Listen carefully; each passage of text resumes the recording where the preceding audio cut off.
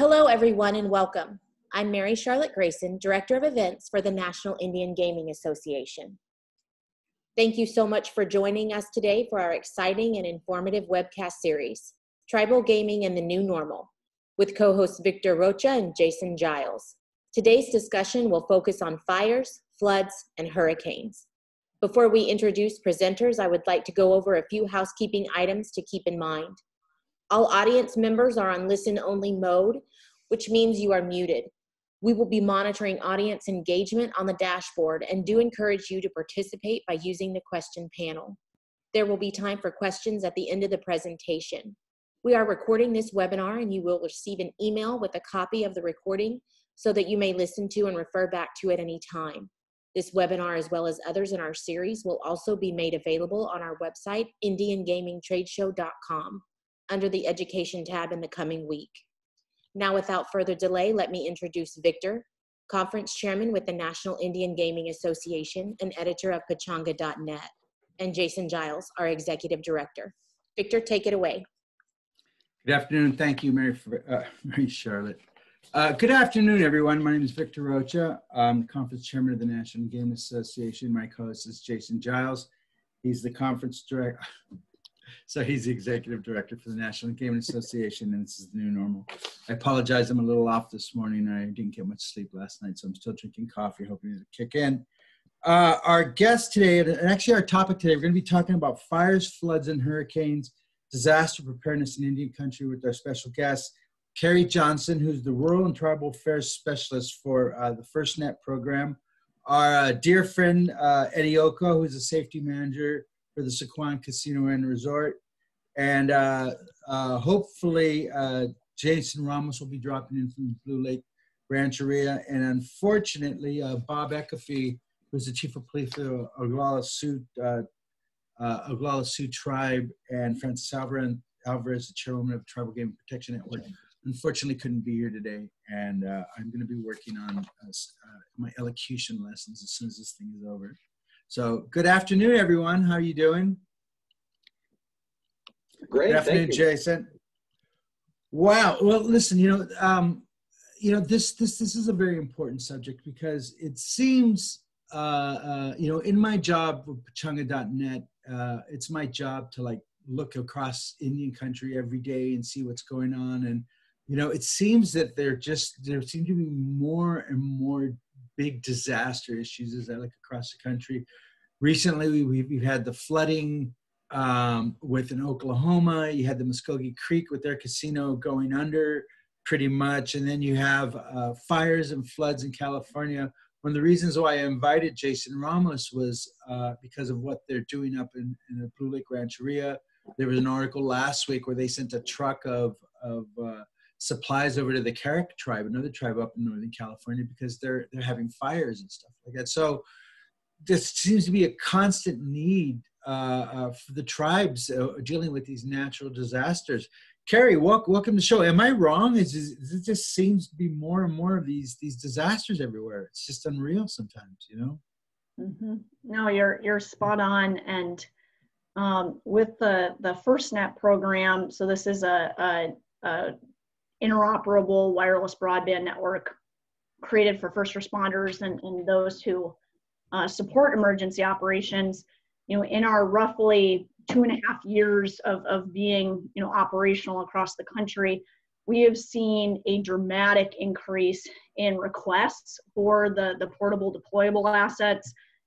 Just as a point of reference, last year we received just over more than 500 requests. We've already hit that and more this year. And so as we see more and more first responders and tribal agencies getting on FirstNet, we're seeing more and more of those requests. But you're spot on that like never before, we are having to respond as an emergency community to a nationwide pandemic. And then on top of that, a very active hurricane season. In Iowa, we saw the massive derecho. We saw a very active tornado season in the southeast. and now with unprecedented wildfires in the West. So you're spot on. It's really, yeah, that derecho, that was the one where the tribes were at the powwow and the hurricane hit them right in the middle of that powwow. Am I correct? mm-hmm. No, it was kind of like a inland hurricane. Well, you know, it's just, but, you know, one of the things that I'm always impressed is that the tribes, and Eddie, you can join in, is that how the tribes have always risen to the occasions in these events, you know, whether it's, and actually, you know, we're right in the middle of one right now with this pandemic, Eddie, you know what I mean? And it's scary to me. I can only imagine what our ancestors had to put up, and they don't even have half the resources that we've had, you know? How are you guys? How does your tribe, Eddie, and in your role with the tribe, how do you prepare for, you know, the inevitable almost? You know what I mean? It's like, when is your next? You know, my tribe and your tribe are very similar. That, you know, we're in a semi-rural area, and we always have fires. You know, every couple of years, you know, they burn down to the res and stuff like that. How do you prepare for this, Eddie? You're absolutely right. And Victor, thank you for you know, having me join in here with you guys today. It's a pleasure. But I tell you, Sycuan has seen these fires now every year. It's no longer, you know, if it's going to come this year or not. It's a matter of, it's almost, California's been a year round now for wildfires. And Sycuan, of course, has our Sycuan Fire Department, and their Sycuan Police Department, our Tribal Police Department, and they use the FirstNet program and the satellite phones, which is hugely important because we not only have the wildfires that we're concerned with, but power outages. We had power outages last year when we had a couple of the thunderstorms. Also with the high winds now, our local San Diego Gas and Electric has been shutting down power in certain areas of rural El Cajon where we are. So we have to manage these situations a lot better because what happened last year, our whole West Wing became dark. And I mean, we literally had to have flashlights and escort guests from in the middle of where they were playing slot machines, and it was completely dark. You know, so these things happen unexpectedly, of course, so you have to really, really know and have a really good evacuation plan. So because of these wildfires that we knew were coming this year, we specifically created a planned evacuation, not only for the guests, but for our team members and the reservation. Because I don't know if you know this, but buildings like casinos are probably one of the best places you want to be during a wildfire because they are very well sprinklered in case there is a fire. So you're very well protected in the structure. So we built our planned evacuation and our emergency evacuation plan around specifically this specific wildfire season. And I have it right here in front of me, this document that says it's important to have we have what's called a CERC committee, which is a Sycuan Emergency Response Committee that consists of our GM, our VP of Casino Operations, Casino Shift Managers, VP of Security, VP of Facilities, Chief Engineer, because they are the ones that are controlling the gas lines, the water, you know, our life safety system. If something fails, you have to have that backup generator, and that backup generator has to be full of diesel in order to be running for as long as time as the power is going to be out. So it's really important to have this communication and these plans in place.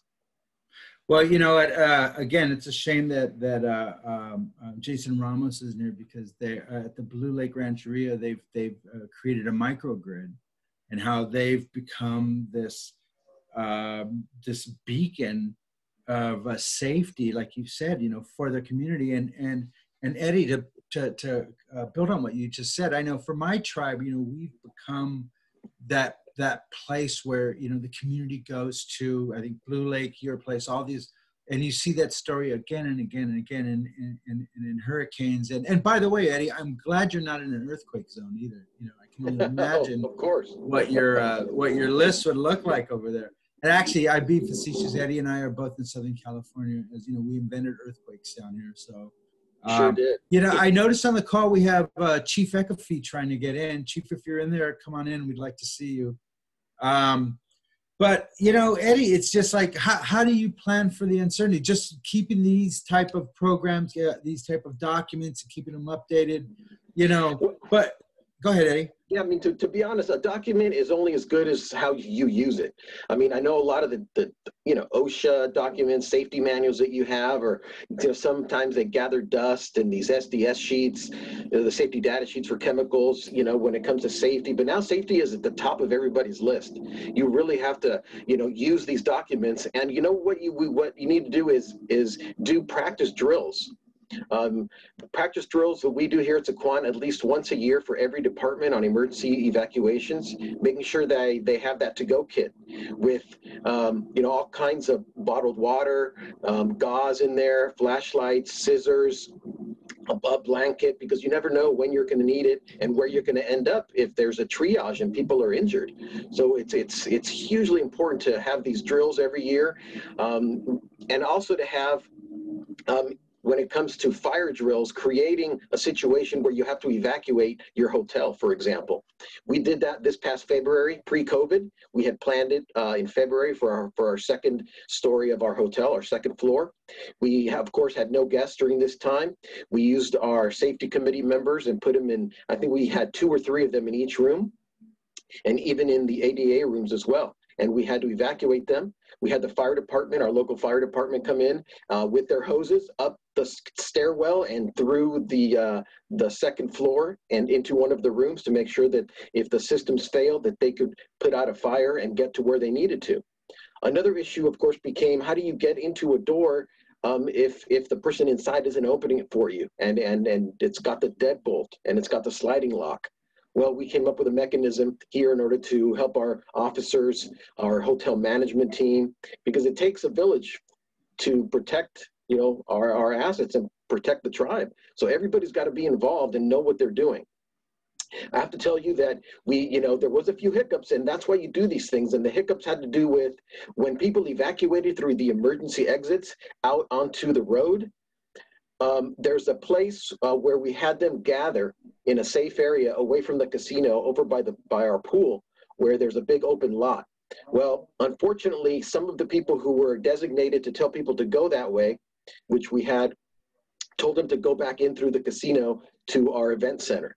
That is not what you want to do during a fire of a building, is tell people to go back into the building. So these things are hugely important. If you can get these things figured out before, Victor, I can't tell you how important this is, and you actually conduct these drills and put a lessons learned plan out there. Yeah, I think over at Pechanga, for us, it's like follow that screaming Indian over there. He's the one that'll show you the exit. That would be me. I'd be the one in charge. So, Carrie, go ahead. You were going to say something? Yeah, I think Eddie's really spot on. And one of the things that we like to recommend is let's do our planning during blue sky days. Because if you wait until, you're in the midst of a man-made or a natural disaster, that's not the time to be trying to like Eddie was talking about, dusting off those plans and trying to review them. And so where's the emergency app? Something like that. Yeah, precisely. So that is something that with FirstNet, kind of the way that we have designed the program is really to be in alignment with the National Incident Management System, the National Response Framework, really talk to who is within your emergency operations center, who activates that tribal EOC. And we try to make sure that in advance during those blue sky planning times that we can integrate in that emergency support 2 role for communication, so that we are integrated, we understand the communication needs. Many times we work in coordination, like down during Hurricane Michael in Florida, we actually were in alignment with those cut and toss teams. So as utilities were going in, clearing the area, we were in direct alignment with them as well as first responders to make sure that we could stage these emergency assets. Another really good example of emergency training that we worked with Sycuan was last year. We did do a training and exercise event that was hosted at Morongo, organized by the Intertribal Long-Term Recovery Foundation and the Southern California Tribal Emergency Management Group.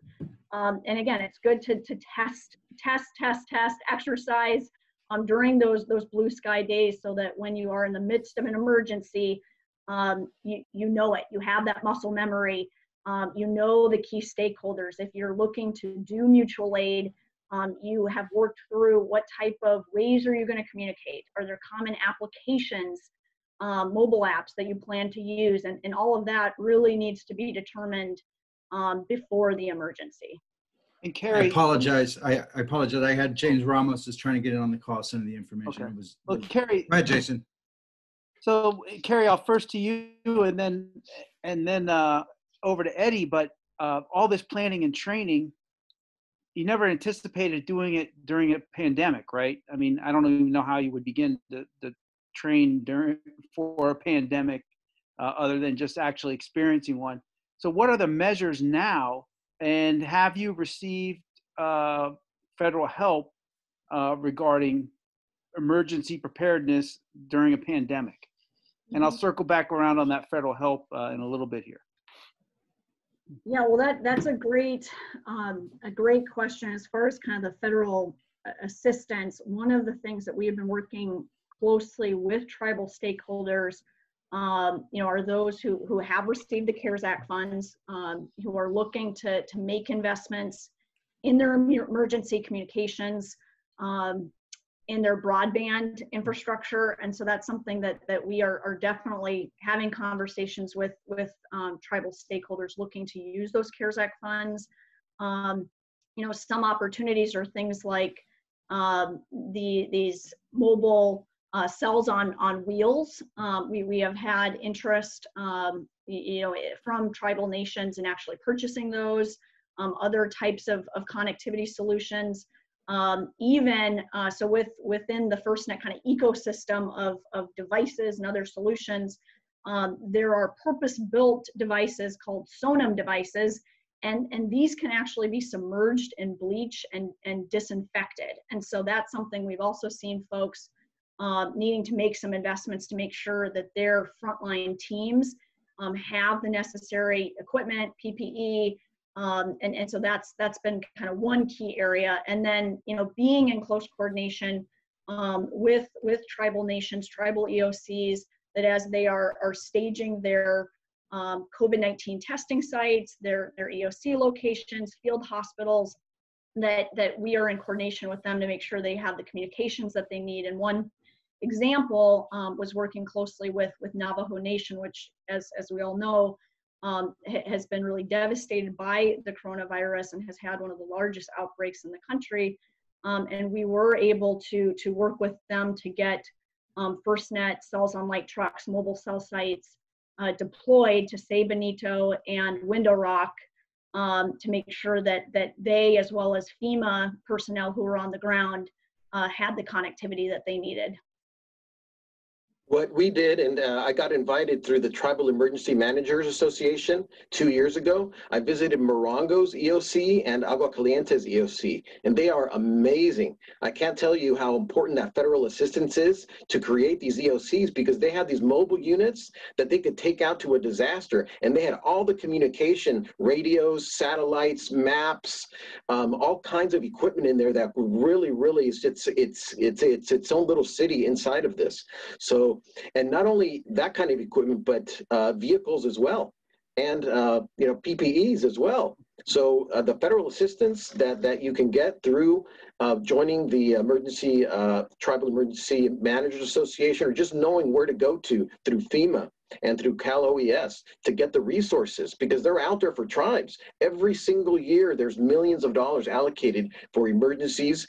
It is a pain in the butt sometimes to go through the grant process, and you should have someone that knows how to do that. It's hugely important. But I was very impressed with what they had over there, and we're working here in order to do that at Sycuan as well. We kind of, what exactly is the FirstNet program, Carrie? Yeah, so the FirstNet, the concept behind FirstNet really stems from the communication failures that occurred during the 9/11 terrorist attacks, where you had multiple responding agencies using different radio systems that weren't communicating, as well as the commercial wireless networks that, because of the flood of consumer traffic, were completely overwhelmed and could not get messages through. And so It was included in the 9/11 Commission report that we as a country needed a dedicated nationwide interoperable network for first responders. Congress took action in 2012 and passed legislation that set aside a band of spectrum for first responders, and then also created the federal FirstNet Authority. The FirstNet Authority was then tasked in figuring out, okay, how do you make this nationwide network a reality? And they put together an RFP. Numerous entities responded to that. Ultimately, AT&T was selected as the private partner to work on this 25-year public-private partnership and initiative. So now we are about 2.5, 3 years into our initial 5-year build out of FirstNet, which involves adding the band 14 spectrum to tens of thousands of sites across the country, adding more than 1,000 new cell sites in locations that have been identified as needing more communications for first responders. We now have more than 13,000 agencies across the United States to have signed up. And so really FirstNet is a network where first responders, police, fire, EMS, 911, emergency management, your emergency department, healthcare personnel, they have the highest level of priority and preemption on the network. But then FirstNet is also available to all those important people who support emergency operations, including like casino security personnel, COVID-19, contact tracers, public health workers, even highway departments.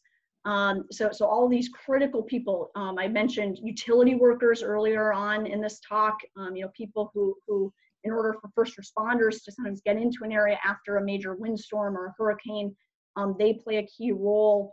Removing down power lines, school bus operators play a key role with evacuations.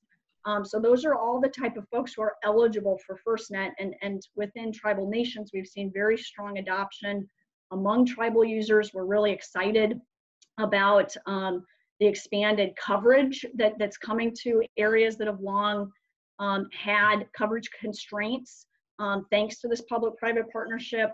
And then the other big factor is that they have access to a dedicated fleet of deployable assets, so mobile cell sites that can be called upon when there's a wildfire and infrastructure has been damaged, or let's say like another example is the Yankton Sioux tribe. Their police department requested a FirstNet deployable when they were staging a search and rescue operation, a very remote part of their reservation. So with FirstNet, it's really just a common interoperable platform to support communication across agencies and really make sure that first responders have connectivity when and where they need it. Well, and Eddie, your tribe is part of this FirstNet group also, right? That's right. Right. First on, let's welcome Mr. Ramos. Jason, hi. Can you hear us? You got your mute button on. There he is. Oh yeah, I can hear you. Wow, there you are. First of all, Jason, welcome so much. This is an honor for me personally, because I think, as I told you over the phone, I've been a big fan of your tribe and what you've done, and so welcome. Carrie, real quick, I just wanted to. So how much of this is in the field right now? How much is out there right now? Because one of the first things you said is that you mentioned 9/11, and then you mentioned that it wasn't done until 10 years later. So it sounds like government's operating at the speed of negative sound or something, Yeah, so after the 9/11 Commission report came out, there was extensive advocacy across public safety disciplines to really push for Congress to take action. Again, that passed in 2012. The FirstNet Authority then did extensive engagement to really ask public safety stakeholders, tribal stakeholders, what do you want from this network? And that is really what informed that request for proposal. AT&T was selected in 2017. And since that time, again, we've now seen, pretty extensive adoption, 1.5 million connections on the network, more than 13,000 agencies. So at least as far as since this public-private partnership has launched, we've seen really impressive build out and adoption. Our Band 14 build out is more than 80% complete across the country. Of our more than 1,000 sites, we have more than 250 of those that are now on air, including actually the Red Cliff tribe in northern Wisconsin. We worked collaboratively with them to get a new site deployed. We recently turned up a new site in Martin on the Pine Ridge Reservation. So it is really exciting to see, thanks to this public-private partnership, this infrastructure truly being deployed, and then seeing first responders, tribal nations, actually putting it into use. Wow. It sounds like something that was long overdue, especially with, these reoccurring natural events. Mr. Ramos, again, when I was doing my research, and also in my role in Pechanga.net, my job as the editor is to, read everything every day and to put out Pechanga.net for almost 22 years now. And, what you guys did in Blue Lake and just do my research again, it all came back again. And I'd like to read a couple of the headlines here for our 2 weeks ago, or a month ago, maybe. No, 2 weeks ago. Blue Lake Rancheria delivers food to Carrick tribal members devastated by sister fire. With casino and restaurants shuttered, Blue Lake Rancheria cranks out meals for tribal elders during COVID-19 shutdown. Blue Lake Rancheria's tribe's microgrid helped neighboring communities during PGE's shutdown. What are you doing, man? You're running the bell curve for the rest of us. I mean, you guys are just like, this is what gaming was supposed to be about, was to create the opportunities. And listen, you guys are a small tribe with, you're not a Great Rancheria, you're not a Pechanga, you're a smaller tribe up in Humboldt County. But I know, you guys are dealing with these wildfires and these environmental issues just again and again and again on top of this pandemic. Can you tell us a little bit about your tribe and how the community and the tribe have done such a great job of working together? For us, and you're right, we're a small tribe, small land base, only 100 really acres here. For us, it started back in we started doing energy efficiency things. So we see our emergency response kind of going glove in hand with the issues we deal with climate change and wildfire and all those other negative impacts of increased global temperature. So we started back just doing energy efficiency measures in the hotel. When we built a hotel, we kind of baked that in there. At some point, we knew that, and we saw this from really our experience with fish in the river, right? On the Mad River, we used to have salmon runs every year. By the time we got into the late 1990s, they were getting more sparse. So we have a connection to the land, and we understood that things were being different. And by the time we got into the first decade of the 2000s, we haven't had a decent salmon run on the Mad River since about 2014, and they only happen now hit and miss. So, as far as that cultural resource goes, it's very important to my tribe and our tribal membership. So we knew that something was different. Our tribal government made the decision that we were going to really kind of refine the way we did business. We really see, as a government, we really see 5 lifeline sectors with energy and water, transportation, communication and internet technology, and food. So we've developed programs around all of that. And you're absolutely right, Victor. We would have never been able to do any of this if it weren't for tribal government gaming, right? That's the economic engine that allowed us to do these things. So we developed a hazard mitigation plan, a series of other plans. And as we build projects, we started putting infrastructure to help not only just to offset our CO2 with mitigation, but also for adaptation for the future. Like we didn't foresee when we built a microgrid. Now we have 2 of them in operation. We're building a 3rd one. we didn't see, or we couldn't forecast that there was going to be public safety power shutoffs. We were just hardening our own infrastructure to make sure that, you know, in case of flood or earthquake, we could do it. We don't have too many wildfires, although we saw one across the freeway in 2017 from our facility. So it's really about our tribal government's will and planning that really pushed us through. So the way that it started for us, and I'll be brief, the way it started for us is we spent some of our revenues on developing a robust Office of Emergency Services, and we also have a Department of Energy and Technologies, which oversees the microgrid stuff and our biodiesel facility, some of those other things. And we have those groups working together to develop and to make sure that when we go to build new projects that we have the future in consideration.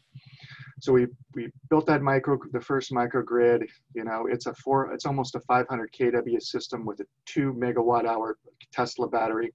What that really means for folks out there is that before we have to kick the diesel, and it's in conjunction with a 1 megawatt diesel generator, but before we ever have to kick that diesel generator on, we can last 6-8 hours just on battery and solar.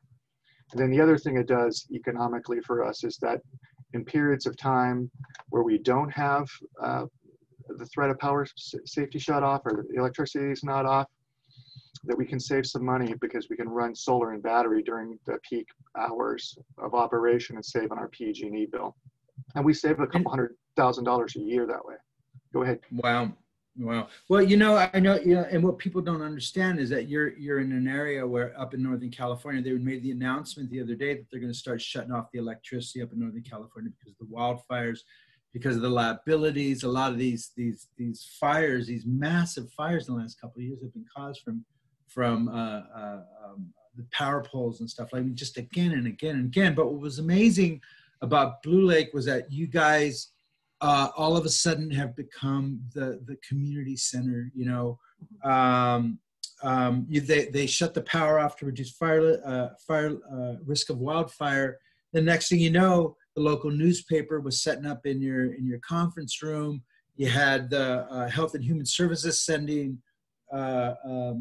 sick patients, and you were taking critically ill patients in your hotel room. So all of a sudden, you guys have become the center of this community, the only place with electricity, the only place with running water, probably. I mean, it's just really an incredible story that I keep trying to share with everyone who's willing to listen. So that's why it was so important for me to have you on here. And again, Jason, so, you know, again, I've said this before without sounding cliche, but, you know, when we're doing this right, you can't tell where the reservation ends and the community begins. And I think Sycuan's doing that.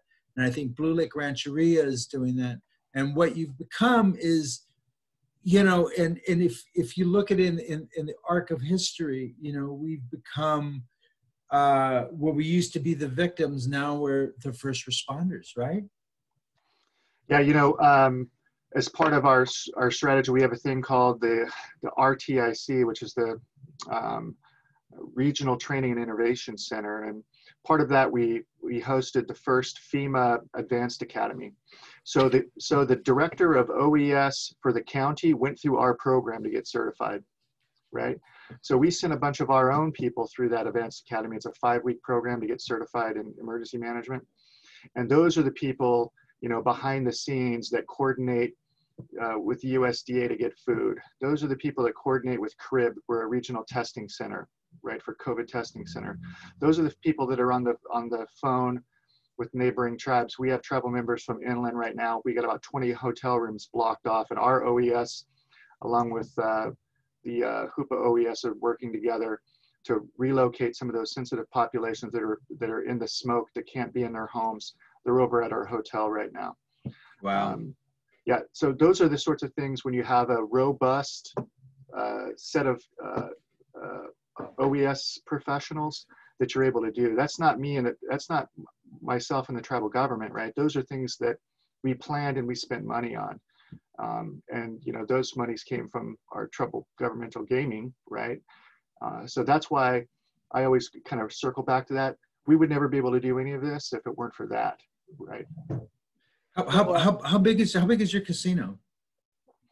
It's a 700 machine casino. It's got about 16 table games. Got a little poker room. The hotel room I think is 102. So it's kind of a medium size. It's not a super giant facility.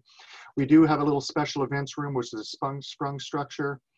That sprung structure acted as a relief shelter during the public safety power shutoffs. PGD actually brought a tent out later too during the second one. You know, and right now that people don't know this, but right now that our special events center is acting as a we call it the homework club, but we're partnering with the local Blue Lake school because we're going to have two different programs, one for employees so they can bring their kids during the day and they can attend school. And the other one is a school program so that kids in the local community, both native and non-native, can attend a pod where they can be physically distanced. So those are the sorts of things that COVID have brought on.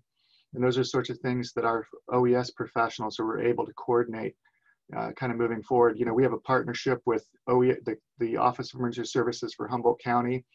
We've provided to date about 25,000 meals to them, packaged frozen meals, so that they could distribute to the homeless that they have in different quarantined areas here in the county. So, you know, when you were absolutely right, when it comes to emergency response, we're looked at especially in the Mad River Valley, we're the place to go. But we're also partnering with our county, and a lot of the folks that are over in county OES went to training with our OES professionals. So it's kind of name to name basis, and that's been really beneficial for us.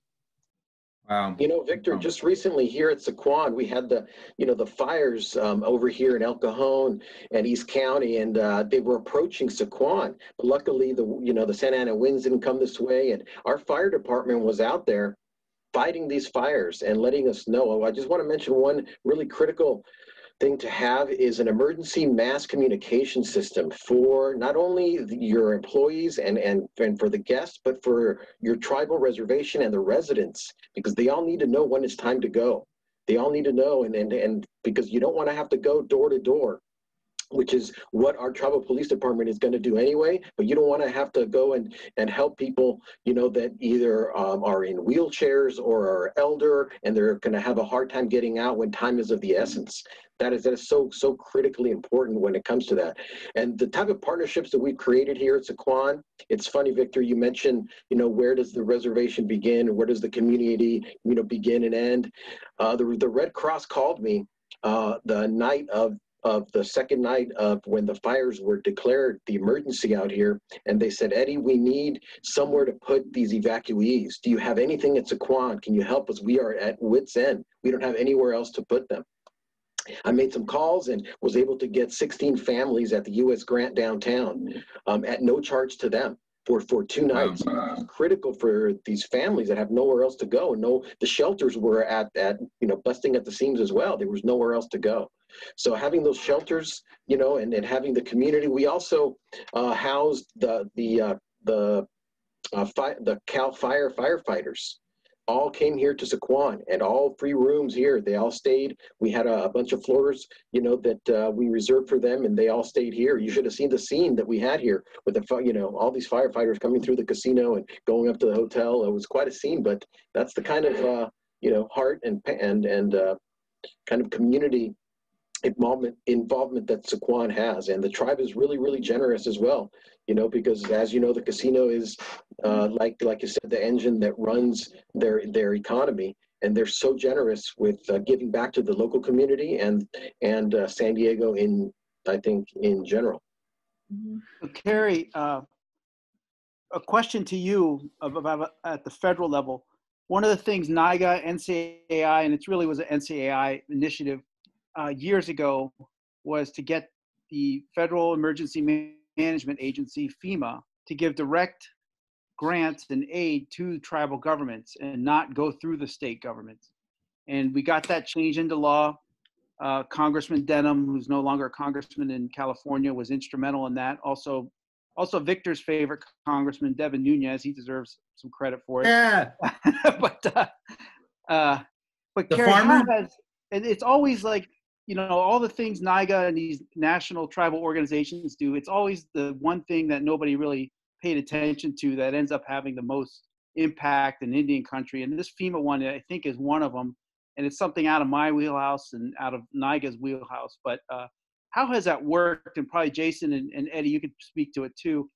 How has that worked when FEMA has come in and getting the money to the tribe and all of that, and these shelters, all that kind of stuff that FEMA has at its disposal? Can you speak to that, Carrie? Yeah, absolutely. So that is something that specifically, like with the coronavirus, there was emergency assistance that was made available as this was a nationwide emergency. So that was one stream of funding that we definitely did have tribal nations and tribal public safety agencies interested in. Also within the Homeland Security Grant Program, as you noted, you know, there has been a portion of that grant program set aside for tribal nations. And the main way that we work with tribal stakeholders is that, you know, there are many who are interested in accessing those key federal funds so that they can make investments in technology solutions and expanding their use of FirstNet. Things like, and Chief Ecoffey over at the Oglala Sioux tribe, one of the things that they've really been able to leverage with FirstNet is having connectivity within their squad cars. And so they themselves patrol just a enormous landmass, the size of roughly Connecticut. And thanks to FirstNet and having connectivity in their squad cars, their tribal OST Department of Public Safety dispatch can actually see the locations of all of their officers on patrol. And so that if they get an incoming call, you know, dispatch can quickly have that situational awareness so they know who's going to be the fastest to respond. Also within the squad car, their officers now can push a button if they are in a dangerous situation and need backup. And that's sent both to the Department of Public Safety dispatch as well as those surrounding officers. And so OST, you know, they've indicated that they're also looking to apply for some of these funds to further expand some of these connectivity solutions. And we have many tribal nations that are similarly doing that. There is free grant assistance, complimentary grant assistance through allthingsfirstnet.com. They have a grant expert who can sit down, understand, you know, what exactly are you hoping to you know, invest in, purchase, and kind of can help, you know, identify what's a eligible grant, and even kind of assist with some of that kind of the requirements for the grant application. And so that's a great resource that anyone who's interested can go to allthingsfirstnet.com. There are some educational webinars posted. They regularly have educational trainings, but that's a great resource and one that we often point folks to. So Eddie, how difficult was it to get involved in FirstNet and stuff like that? And what was your motivation to get involved? Well, we were seeing that, you know, when communication fails, you want to make sure you get a solution that will not fail. And FirstNet does not fail. This is the system that you want, that you need, because I'm telling you, when your cell phone goes down, when email goes down, when your computer goes down, you're going to need some way to communicate. And during you know, emergencies is the most critical moment. So you want to make sure you have these systems in place, and it's out there. I mean, FirstNet has been brought up through, you know, the U.S. government. They have all these funds, and they've created partnerships with Indian country, and we need to reach out together to make these things happen. I know we've been really fortunate here at Sycuan to be able to work with Carrie and her team, our police chief, Bill Denke, you know, along with, you know, our tribal council here. They're very forward thinking about what could happen, what's going on around us, and how to protect the community that we have here. And also, you know, Indian country, as a whole. That's why I attend these emergency management, meetings. Right now, of course, through COVID, we're doing it online or through phone calls. But it is so important to get involved, to get yourself involved, so you have options. I'm telling you that these what Carrie offers and her team offers. I sound like a salesman, but I'm telling you, it's the way to go. You have to do something to protect, because you don't want to be in the emergency and then start looking around for ways to communicate with your fire chief, with your police department, and what are you going to do with your management team at your casino? We have a system here. We have an incident command center where our dispatcher immediately is going to call through that FirstNet phone, that satellite phone, to make sure that everybody who's on that, the Sycuan Emergency Response Commission or Committee, which is our GM, our VPs, our facilities director, safety, police, fire, they're going to meet in a certain area, and they're going to discuss what is going on. You have maps in the room, you have land, you have maps, building diagrams. You need all of this stuff pre-emergency. That's why all of this preparedness is so important, and it's not just the only thing that FirstNet offers. They have a lot of more things that you can work with, and I think they really need to be.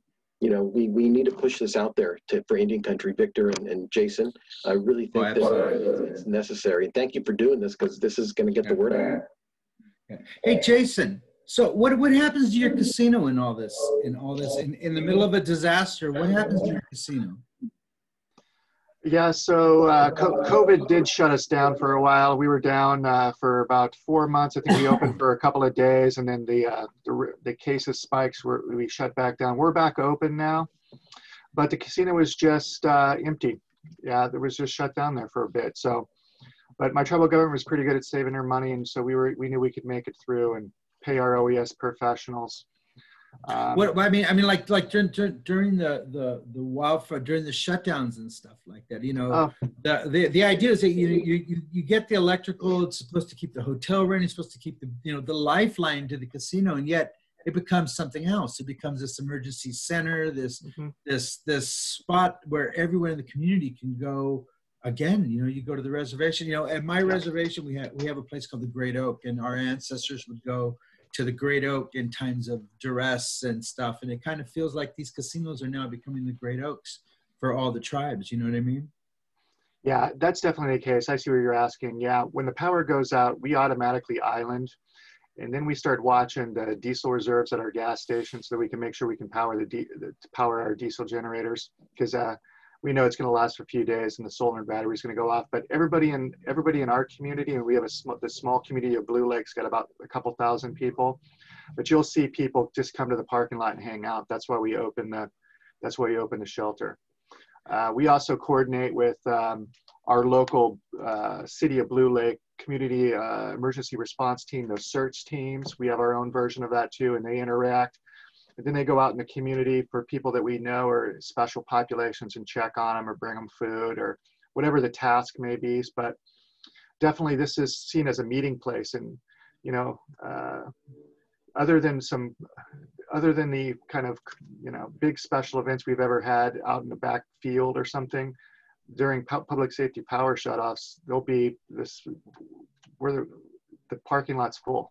I mean, people are here. And also it's in the Press Democrat that you guys had, your gas station was the only one working for miles and stuff like that. So you guys are the only place that has the lights on. So what you're saying, in case of a zombie apocalypse, Blue Lake is where you want to be. That's what you're saying, right?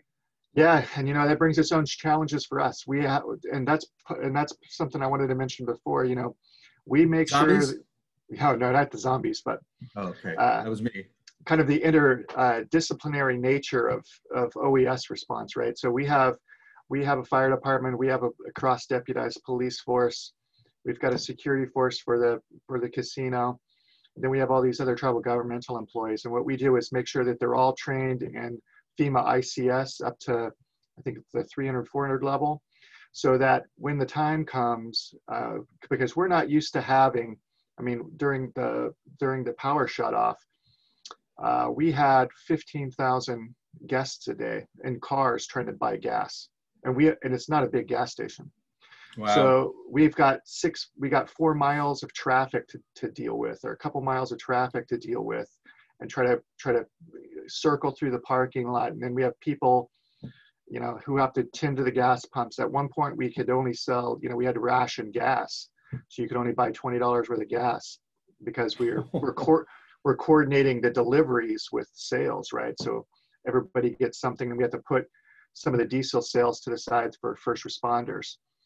And we get those calls coming in from both the university, first responders, CAL FIRE, the local fish hatchery. Those are all groups that call us and say, hey, we're going to need some diesel. Fish hatchery? The fish hatchery? Listen, we're bringing a bunch of, I need a room for 7 million roe. What they do, I didn't know about it either. They have to run those pumps, right? Or else there's a fish die off. Right. So part of that is their backup diesel generator. I had no idea. It just comes out of the blue, but you get these calls coming in. So it's that coordination where we can, have all those folks trained, and we can switch up OES teams, because after a couple of days, people get tired, right, of these shifts. And that way also people know what their job roles are, and they can go out and execute the mission, whatever that may be. So on that incident, what did you guys do at your casino? Do you shut your casino down? Do you leave the slot machines open so people can still at least, have some type of diversion? You know what I mean? Victor, people still need a venue for entertainment. Yeah. So we keep it open.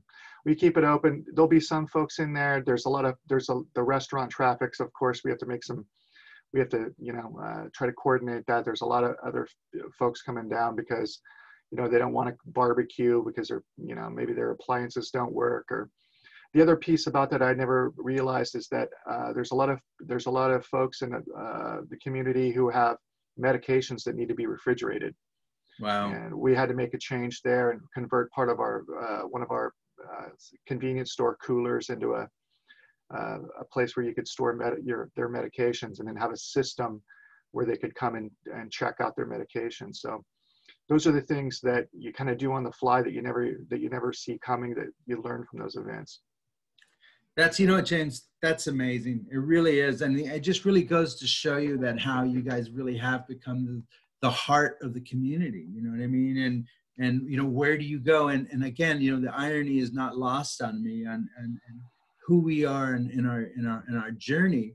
And I'm really so happy that you guys could be here and that we could tell this story, because it is a really important story. Not a lot of people know what has happened up in Blue Lake and how important your tribe has become to the community. And again, you have become the heart of this community. And again, Eddie, the same goes with you and Carrie. We really appreciate you guys, what you're doing. And Jason, what can we do to help other tribes do this? I think, having these webcasts are very important, but I think it's important that we share this information, and, the FirstNet and, the what Jim's talking about,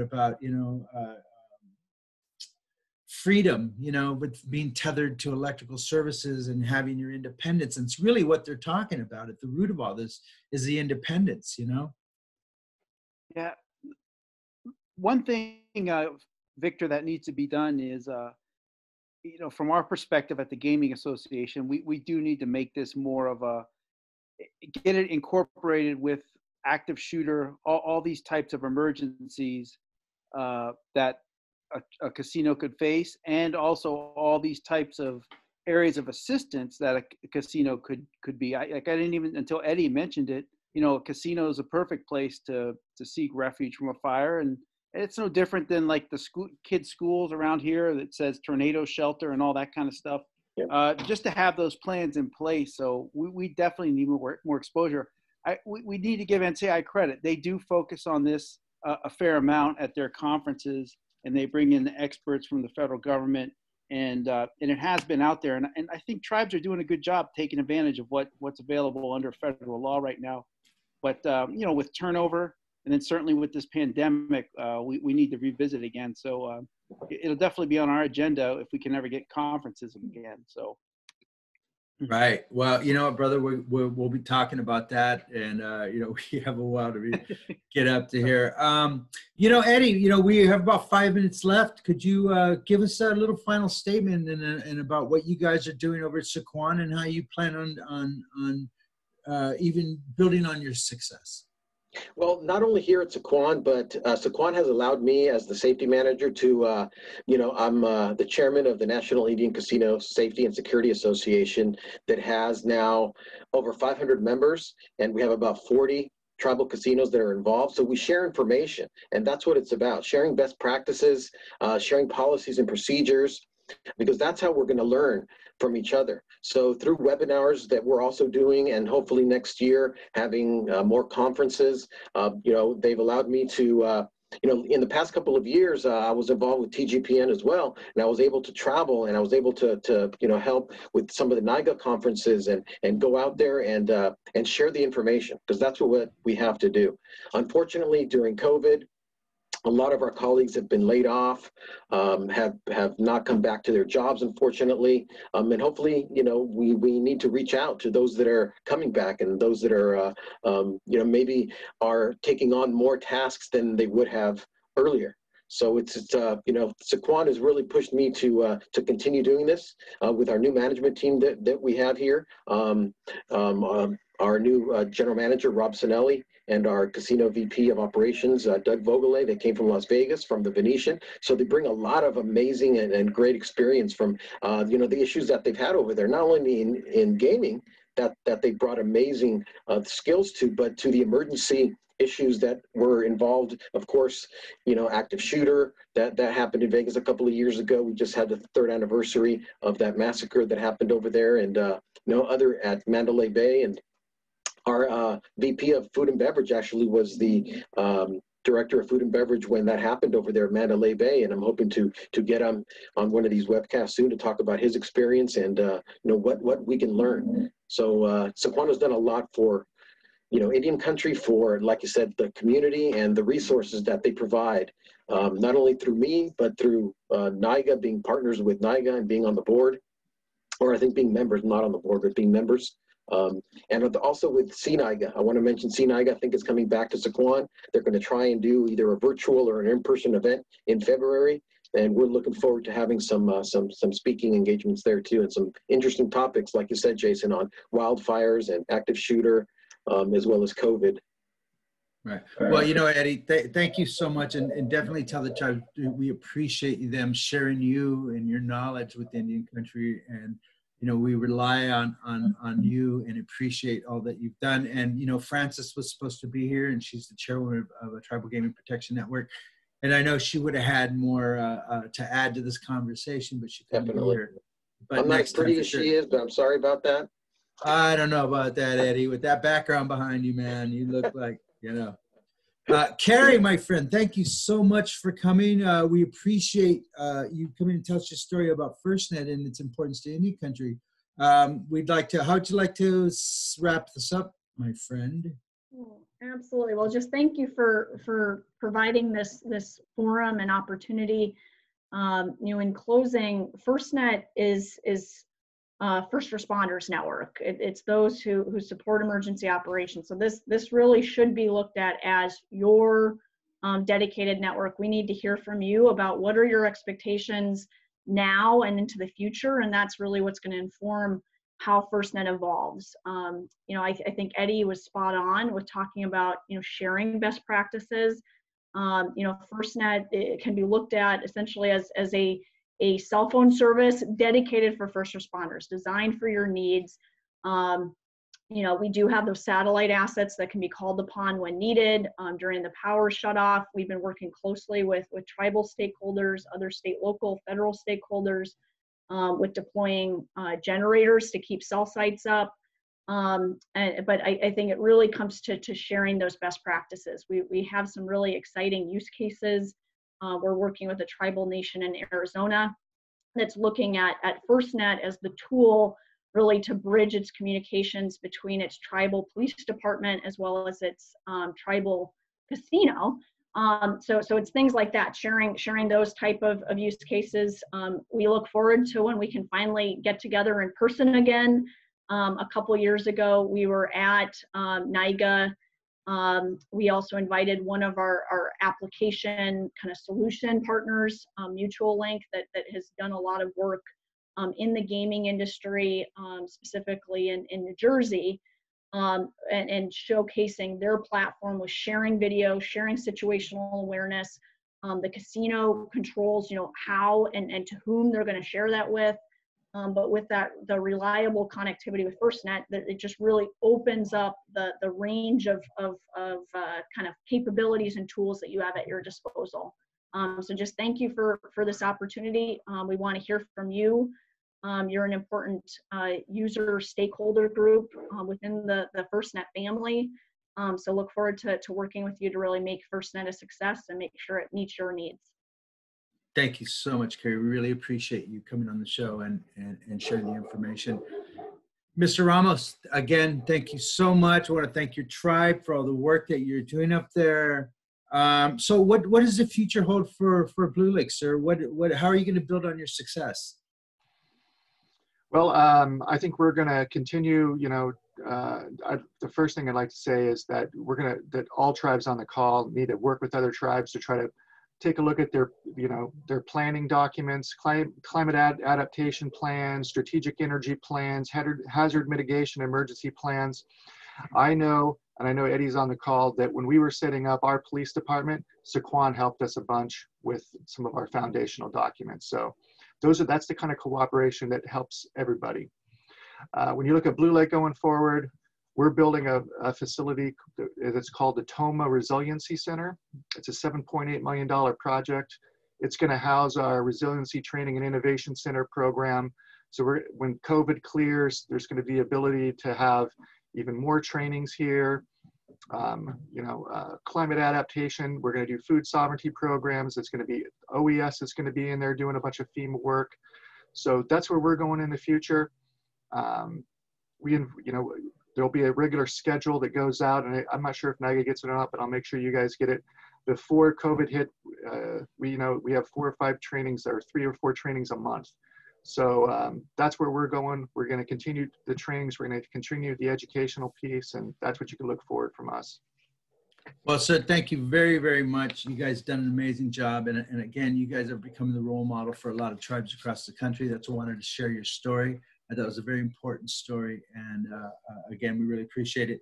Again, thank you, our guests. Jason, next week, we're gonna be doing a follow-up on one of our previous shows with Matt Robinson and James Class from Class Robinson about the recent updates they made to their important white paper called Healing Tribal Economies, Updated Prognosis for Economic Recovery from COVID-19 in Indian Country. That please don't miss it. We will be finding out, how the progress is doing and where we're going. So again, thank you, Jason, my brother. I'll see you probably tomorrow. Talk to you. And Eddie, Carrie, Jason, thank you so much. And for all the attendees, thank you so much for Thank you, panelists. Next week. Thank you so much. Thank you. Thanks for having me. Thank you. Thank you. This is great. Thank you. Awesome.